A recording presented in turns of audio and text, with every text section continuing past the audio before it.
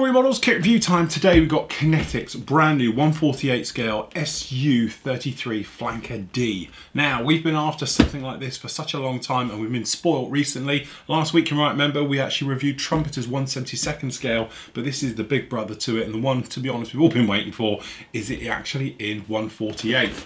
So, as you can see, beautiful box art on the front.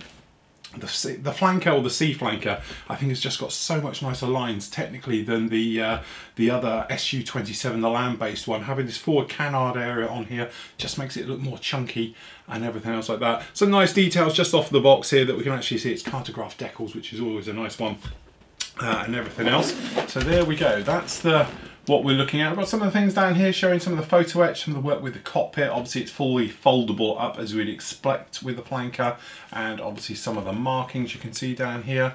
Alright, and then we've been sport with this one, so it's K48062 is your kit number, having a few aftermarket bits and pieces down there as well. Okay, so that's there in the box, which I haven't looked in at all, as you might know. I don't look at boxes. Is that going to stay there, or is it going to fall over? Probably will fall over, so we'll put that there just to hold it. As you can see, stuffed full of plastic. As we spoke about when we were looking at the other flanker in 72nd, as we said at the time, that is a huge kit. So, and because of that, in 1/72 it's big. So 1/48, as you'll see, is an absolute monster. So down here we've got the instructions, the usual sort of cheap way, paper instructions to be honest, but we can see we've got a newer format. Although it's quite grainy, it's not the best image quality in the world here. It looks like low res. We do have the actual instructions. Okay, and as we can see, working our way through, so it looks like we've got a very detailed ejector seat, which is very nice indeed. Some various parts going through to that, so that'll be easy to detail up. And then looks like the cockpit is very straightforward, so it's just a tub. Okay, instrument panel goes in, the seat goes in, little parts just down here further down the front for the actual rudder pedals, but not much in there. But apparently it is a very nice piece. Okay. One piece, obviously down for the, we're assuming this is for the intakes, is it? Sorry, I'm looking around now. No, it's not the intakes, it's the nose well. Actually, as I say, the way they've done this, because it's in sort of low grade grittiness, you're looking at it thinking, what the hell's that? But this is the nose wheel well going through. Again, looking like we've got some nice stuff on the sides and that. Be interesting to see on the plastic. The main gear, sidewalls, if you like, going in there. Very reminiscent of the way the Tomcat is done with the Hasegawa one. Putting them down into that gorgeous one-piece lower fuselage just down there like that. Okay, and then a little few bits and pieces going in, and then the cockpit itself being put in there. Remembering to open up the holes, they're going to be very important for any type of pylon on this one. Okay, and then it's up. So you've got the doors and various bits and pieces being fitted into this one, depending obviously open or closed. I assume you could put them in both ways, but you're actually putting them in now. Okay, and then obviously you've got some nice pictures showing how it should be when they're actually all lined up. Here's the intakes. Okay, so we've got the intakes, a lower and an upper part to these, looks like, so you'll be fitting those in.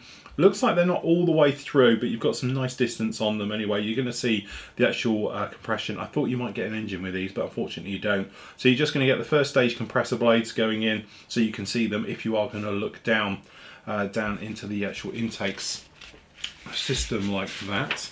Okay, then a couple more parts on there. All right, and then you're fitting the top part of the actual intake with the grille doors down below and everything else. I'm not sure if you can actually put the actual doors in the closed position to seal them off the front, but looks like those go on. The actual gear latch mechanism, how it actually attaches to the body. A few little parts going down in there like that. The gear itself, multiple parts, looks very interesting. Be interesting to see how this goes on. Photo etch for the grilling for this one as well, as it goes right the way through for the actual what would you call it, FOD guard, flick up deflector that Russian aircraft have. Alright, so that's those going on like that. Main gear themselves, usual thing going together, again looking very nice. And another one for the other side. Alright, then we're going on with the first stage missile rails being put on, or the weapon rails, and with the actual hook itself. Multiple part hook actually, which is a different way of doing it, as you can see going down on there. You've got those fins at the back going on, and then obviously the main gear doors, and then the engine itself. So you do get pretty much a nice burner can system in this. We always used to look at the Aries one for a replacement for the old Academy kit. Alright, but that looks like they're going to go in, which are going to give you pretty much everything you need. It looks like that could be an interesting work of photo etch that you're going to have to do to bend all that into position. Okay, and then side walls for the cockpit going in the upper fuselage half as it goes in, the refueling back of the probe system being put into those, and then top and bottom going together, which seems a bit odd when you've got all the gear and everything on the lower half. I thought it would go in a lot earlier than that. Okay, and then obviously refueling probe, you've got the iris seeker going in on the front on the nose system, which is quite different. Usually it's attached to a clear part, but it's not. The HUD, various parts, lots of bits and pieces around for the canopy, which would be quite nice to liven that one up. Again, I'm not just saying it, but it would look fantastic in an in-flight pose, just saying. Okay, canopy being fitted down onto that one, or you can have canopy closed, you might imagine. We've got the actual side parts going in if you're going to have the wing fold option. All right, and then obviously you've got the speed brake, two-part speed brake going on there. Pitot tubes, things like that going in there. A little tiny gun barrel, just going to be fitted into the front. And then what's nice with this one, which is slightly different to obviously the other one we were looking at, is that we have got this first stage flap which can be deployed, where obviously we were looking at the trumpeter version, it's moulded in the up position. Okay, so I do believe that when it's all powered down, that's powered down as well. So if it's folded up, it'd be in the down position. The leading edge slats on the front there being fitted on. Tailplane's going on, rudder, then you've got the fold up fin at the rear that actually comes up to shorten its overall length. All right. Nose section going on, we've got the IFF little pit-up tubes going down there, a little yaw indicator vane underneath as well going down in there, and everything else. Okay, when it has the wing fold, the pitot tube, it has folds in, I think it is, or is it removed, one of them, but I know it does, it's not on it. Okay, outer wings, so again you've got the aileron position and the flap position, you've got to drill out for the holes and obviously put all of those in. They look really nice, and let's face it, this thing folded up does look very mean.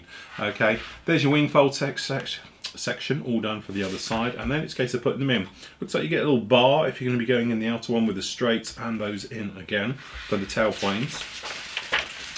And then obviously if you're going with the folded up, you've got a couple more going to go in there for obviously the hook and latch system going round, and the hook and latch system going round on the other side. And I just didn't see, was the tail plane in the folded position? Did it show it? I assume you've got, this is your option, you can have it in the power down, slightly droop down, and then fold this up at the back. It's not showing it, but I assume you do get the option to fold up the tail because it is in the brake position. Okay, very nice. And then obviously we've got the marking call out, which is a little basic and a bit horrible that it's in black and white, but there you go. We've got the system around there like that. So the same type of markings, to be honest, it is the same markings as what we saw in the trumpeter one. So you've got the tiger tail or the eagle tail. Okay, and there we go. So looking at the decals, you can see beautifully done. They are really, really nice. But then this is Cartograph. We sort of expect it from Cartograph these days. Their decals are some of the best you can find on the market. They really, really are very, very nice. Beautifully done. Good, solid colour. Okay, this photo etch is uber thin. This is like paper. In fact, it's no different from the polythene that it's in. So that'd be interesting, trying to keep that flat. But there we go, some nice touches down there. We've got the grills, we've got the fans, all this part for making up the actual afterburner rings, things like that for the injections. Very nicely done, compressor blades and everything else, but it is so thin. That's one of the thinnest photo etches I've seen in a long time. That really is very, very nice. See how thin that is? Amazing. As you can see, very nice, beautifully done, very nicely detailed. Right, in the kit itself, so starting in bag one, obviously the big bag.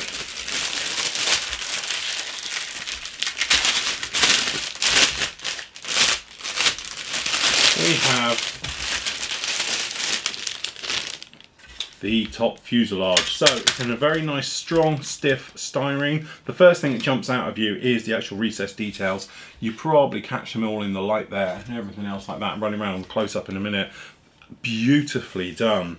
Absolutely fantastic. And we do have a mix, so we've got raised details as well as recessed, which is totally correct. So these panels down here at the back, they're actually raised, which is a very nice touch. Hopefully the light's going to catch it and show it off to its full potential. But you can probably see, you know, running around all of these, it's got extremely nice details to all of this, even down to the riveting work that's actually inside this speed well. Very nicely done. And this cockpit, I must admit, when I was looking at it through the instructions, I was actually not that impressed. I was thinking, well, it's all in one. That is very, very nicely done. Beautifully done. When you catch this thing on the profile, it seems to have that correct profile. Some of them, I don't know, they just don't look right. That actually does to me. Very, very nice. Down here on the inside, we've got some formers, obviously for showing, holding things up. Some of these panels that you can see here that are pre-scored. So these guys, you could, if you wanted to, open this up, stick an engine into it, and have it with all the details showing, which is a very nice touch that they've done that. Some details in the inside of the actual wheel wells. So we've got the piping, various bits and pieces. We know inside the cockpit is blank because of, you know, there's nothing there. But generally, this is fantastic. Very sharp, nice details, in recessed details that we can see down in here. You can hear it. All very nice. And then right over here, you can see the blades. This is the forward canards, the little forward wings that it has that are going to fit on the sides here. Beautifully done. Lovely riveting detail, all in register. Okay, none of it fades away. It's all very crisp. That has to be one of the nicest kits I've seen of Kinetic. In fact, it's probably one of the nicest kits I've seen this year. I don't know, we're only a couple of months in, but that is really, really nice. Do like that. Okay, then we can look at the underside. Very nice that it's all separate bagged. It might seem, you know, a small thing, but it stops all that thing of like having parts on the fly and getting scratched and scuffed and everything else. It just protects absolutely everything. So there we go, that's the underside, as you can see. Some very nice work just down there. We just dropped this top cam. We've got a little bit of trouble with one of the cameras today, so we're just going to bring that in just a little bit. As you can see, the details very nice on the underside. Not quite as many as on the top, but they're all down here, all the riveting and everything else. And again, looks really, really very, very nice. All of these, no problem with it at all. You know, it's one of those things, Russian stuff is nice because it has all the access panels and, you know, the riveting detail and all those things. You know, even though it's a modern aircraft, it's still quite organic, okay, and it's got those things that make it all alive. So down here we've got the actual the tail system. So these are the tail fins down here. They are on a pivot. They are going to be able to slant back, so the instructions don't show it, but that's not a problem. The only thing is, these guys here doesn't show it with a fold. It shows it with a pin just out and doesn't show it with a folded pin. So it looks like it's not having it in the folded position. Now, it wouldn't be a problem to do that, but these outer winglets do fold up on the tail planes to make even more room, but it hasn't got an option because these are pre-molded in. Unless it didn't show it on the instructions of cutting them off and not doing it. But generally, looking around, we've got some hefty, you know, little marks down here for inserting bits in and everything else, which is very nice. Good kit. No problems. I can't see any flash or any, well, anything really you complained about at all. This has got to be Kinetic's show kit because it is just so much better than what we've seen of theirs in the past. And, you know, let's face it, I have built a few of them. There's Sea Harrier and things like that, you know, and it was just always lacking something. Okay, this definitely isn't. So there we go. What some of the smaller parts? Interesting way they've done the nose. It's like a slip mold system that they've actually done to get that in and out. But it's a one-piece nose section you can see down there. Be interesting to see what it's like in profile and everything else. But generally, just looking around, you can probably see on some of these smaller parts as we make our way around it. Very nice down the instrument panel. We can see down here again, beautifully done. Some very nice details. All of this stuff is looking extremely crisp, incredibly sharp.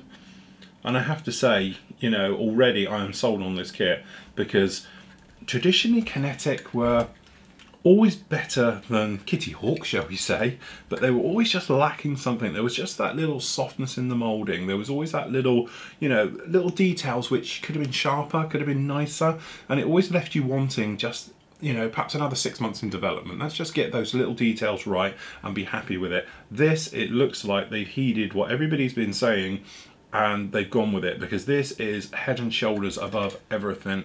I would actually say this is better than Trumpeter.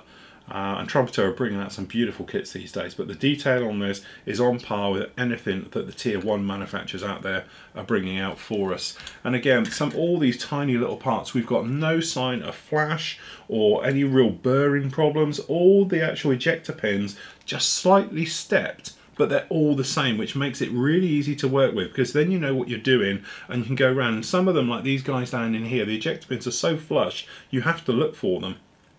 Okay, so I have to say, you know, thumbs up, that really is very, very nice. Okay, so down in here we have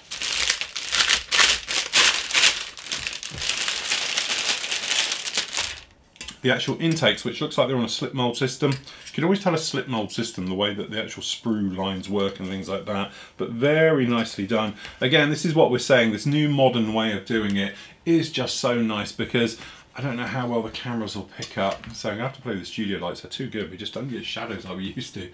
But this riveting is perfect from the edge up here all the way round. It always used to be that when you used to take these parts and look round them, you'd have a faded thing, or you get a seam line, or just a little something that would make it just not quite perfect all the way through. But these are really nice. The louver doors, a little bit crisp, a little bit chunky, sorry. Not as crisp as perhaps they could be, but they are very nice indeed. And now I'm really going to start hitting on this kit and being picky, because I can, okay? But generally a couple of, you know, small little ejector pin marks in the actual intakes, things like that, but you're not going to see those anyway. But that is really nice. These one-piece intakes, they are absolutely phenomenally done, beautifully done, very nice indeed. Got a slight, and as I say, I'm really picking on it now. I don't know if the camera sees it. You might see it just there. There's a slight little divot, and that's because of that guy. Now, technically, if you're going to put the pylon on, which is the one that fits down on here, you're not going to worry about it, but you might have to sand it, because I'm worried about that pylon rocking on it. If you just drill a perfect hole, it might rock on it. So you might just need to take that off, but you might see it. Both of them have got it. You see it on this guy here, and on this one down here. You know, you can see it's like nipples on there, alright? So, might just want to keep an eye on that one when you get to it. Okay, so down in here, this is going to be very much all the same. So if we just grab one of each. Okay, so we've got the pylons, beautifully done, very nice. One piece injection molded pylons. The riveting detail is absolutely perfect on all of that. Very nice indeed, no problems at all. Okay, and the detail work in here, which I can't think what that part is, but it looks like it's a tip of something. But that is beautiful. Tiniest details down on something so small on an edge, which is really, really nice to see. Okay, no problem with those. And again, these are the outer rail missiles. Very nice indeed, beautifully done in one piece, just like that. That's extremely nice. Very nice indeed. We do like those. They are some of the finest details we've seen. Okay, I'll have a look at that in a moment. Certainly get some plastic, and if this is new Kinetic, I'm sold. Absolutely sold, love it. Okay, so down here we got the speed brake, two-piece speed brake, so this goes in this, so to speak, and all the rest of it. Beautifully done, some very nice details on all of that. These doors, beautifully moulded and everything else. And on the inside, you can see we don't have any ejector pins, and the riveting is really very, very sharp, which is absolutely fantastic. We've got the tail hook up here, which is some of the meatiest plastic I've seen, that's been beautifully cast into something that looks heavy and workable and all the rest of it. So that really is very nice. And we've got some more of these tie down bolts and various things going down on here. Very nice indeed. So it looks like, which they are, which is amazing. These are one-piece jammer pods, you know, on here, which is very nice. These are on the wingtips. These would actually go on the wingtips, not showing it in the picture, but these are the actual jammers. Very nicely done. One piece molded. And the amazing thing is, and I have to say this, we talk about burring a lot recently. There's very, very little burring. In fact, it's incredibly small, but these pylons, things like that, extremely well done. Absolutely beautifully done, beautifully cast. I must admit, I never for a moment thought the quality was going to be this good. I knew they were doing it. I knew it's been on the cards a while, and I was hoping that, okay, I'll be honest, I was hoping somebody else might bring one out, like Trumpeter or something else. This is better than what Trumpeter would bring out. You know, I am glad Kinetic have done it. This is definitely their showcase model now. This is beautiful. Right, so weight on wheels, fantastic. The detail down in this brake system down in here is absolutely amazing. The pitot tubes are absolutely a joy to look at. The little vanes, the various parts, even down to the refueling probe. I don't know if you can see it, but it's even got the little vent holes in the back end of it so it can vent. And things like that, fantastically done. All of these parts, the framing work, this is the demisting bar for the cockpit, various things like that, all the details, absolutely sublime. No weight on wheels for the nose wheel though, which is a little bit odd because you'd think it'd have a little bit, okay? And generally working our way around all these parts, they are absolutely fantastic. Again, this gear, there's no, which is really odd, but I can't actually point out a proper, there's a tiniest mark in like 3 areas. It's obviously a multi-part clamp down on here on this gear, but the beautiful thing about it is the burring is absolutely non-existent. There's a tiniest bit on the little parts all the way around, but they're all actually on the higher areas. The flat parts, the recess hasn't got it, which is absolutely phenomenally clever. Very nicely done.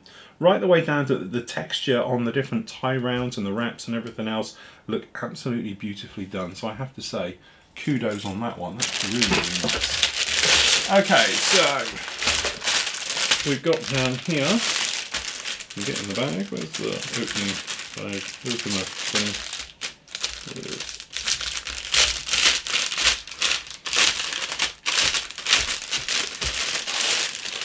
Okay, so tailplanes, again, catch them in the light, look at all that riveting. Absolutely phenomenal, very nice, beautifully done. The differences as well between some of the hatches have got bigger, you know, sort of markings around them and panel lining, if you like, and around it, where others don't. Beautifully done. The detail just down here on these flaps, well, I think this is actually an aileron.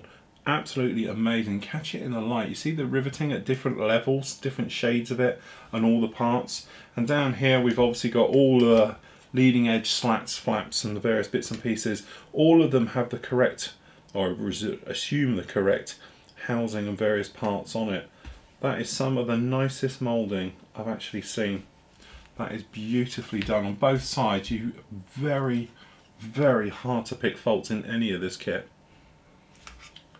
And again, we're looking at slip moulding with this guy here, the way it's coming in from the sides and everything else to give us a one piece, where traditionally that might be a two piece. I'm trying to see if that's a slight sink mark in it, but it could be like it. You know, it's one of those areas, I'm not sure. I think the light's giving it a harder time than it really is. Maybe a small sink mark in there. Okay, so down in here we have, if I can get in. Always sign of a good kit when you've got a pile of plastic bags. Okay, they're not in camera shot, they're all going to fall over in a minute. There we go, look at the details on that. Okay, beautifully done. All of that, no problem with it at all. Probably see, or hopefully you can see on the close-ups, things like that. Got a phenomenal detail on all of this.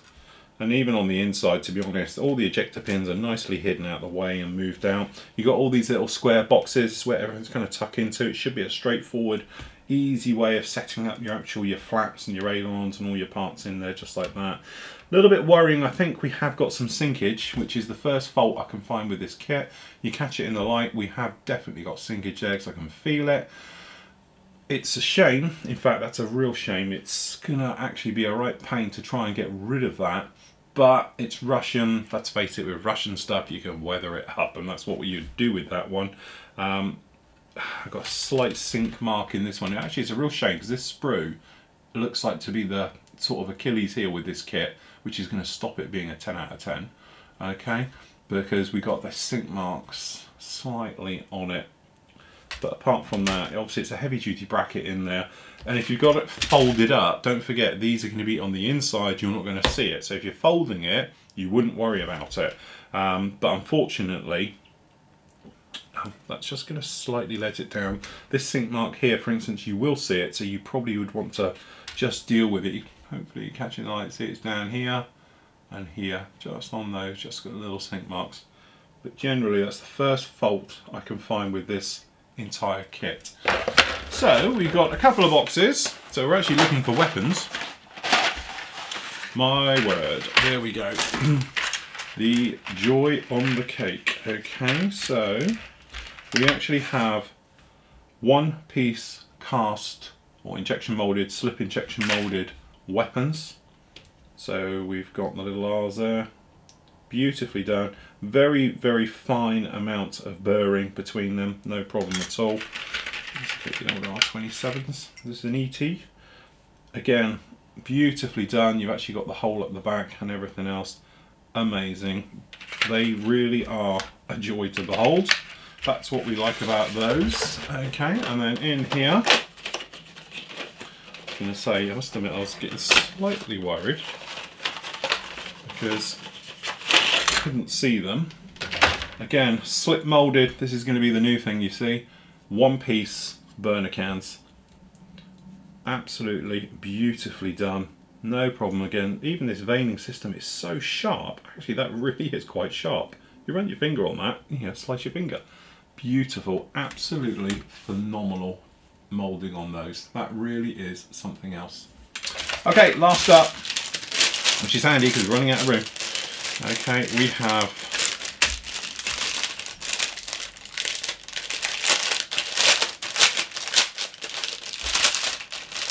which is a very small part compared to all of it, but we have the canopy.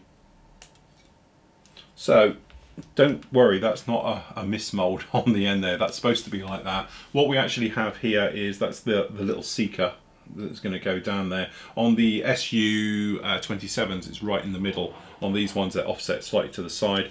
Very nice, clean, crisp. It does have a center seam running down it, so you're going to have to take that out, which is a bit of a shame. But apart from that, no problem. They've all got a center seam running right the way through it. You can probably see. It's not crystal clear, but it's as near as damn it. I'll be being picky now to sort of pull that apart because that's no worse than anybody else's. It's just not uber crystal clear. But as I say, you've got to take out that center seam. You might as well dip it afterwards, so it doesn't really matter. You know, it's a straightforward thing on that one. So there we go. That is, I have to say, one hell of a kit. Kinetic, you've raised the bar a million times. You've gone from being halfway of a manufacturer, if you like. On the scale of 1 to 10, you're always a firm 5 with me. You've come out with some great stuff in the past, but you've always had that little, I don't know, things were softly molded, nothing was particularly sharp and everything else. This, you've just gone right up to a 9.5. Slight problem with that little wing set. It's my only fault I can find with your kit. The rest of it looks absolutely beautiful. The instructions as well, they're a little bit horrible, and it'd be nice to have a colour sheet for the markings. I know you've got it on the box, but it'd be nice to have so the decal placements and all of the things on a nice bigger sheet that folded out so you can see exactly what you're doing, and for the camo work and everything else. So the instructions are pants, the colour callouts and the various bits and pieces, they're pretty horrible. Sink marks in the wings, but I'm being really picky on them, and it's not fair because they've gone from being here to up here in this case of one kit. Okay, so from a company to be able to step up and go from that to that level, it's absolutely kudos to them, and I'm sure in the future they'll probably rectify things like the little sink marks, and let's get some decent instructions going, shall we? And then you're going to end up with a manufacturer who's capable of bringing out a very complex kit. Let's face it, that's why there's not flankers by everybody's manufacturer. You've only had the Academy one. Then to convert it into this was a living nightmare. So now we've got a mainstream, very nice, very tasty aircraft in a great manufacturing with very little aftermarket required for this. In fact, I'd be really surprised if the guys are going to come out. You're going to get the obligatory zoom sets, things like that, but the cockpit itself is very confined. The kit ones are perfectly adequate, I would have thought, for something like that. So there we go. That is Kinetic's brand new, highly recommended 1/48 scale Su-33.